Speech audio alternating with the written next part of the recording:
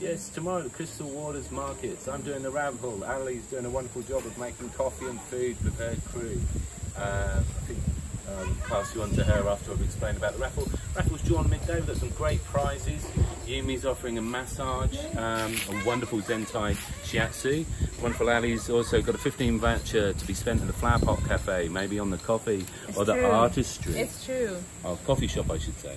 And you know what? I think it's just a hard time at the moment for lots of people, and a Crystal Waters Market is just a good time to escape from all of that for a day with your friends, out in the open, vibrant colors, music.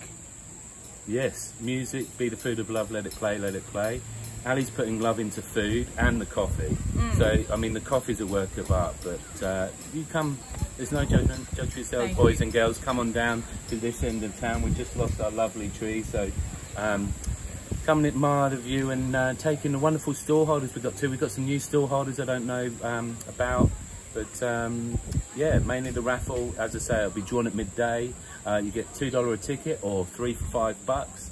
As I say, some wonderful prizes, including, I don't know if it's a night at the VA, one night stay with 2 people. So bring a friend. We'll see you there. See you there. Woo!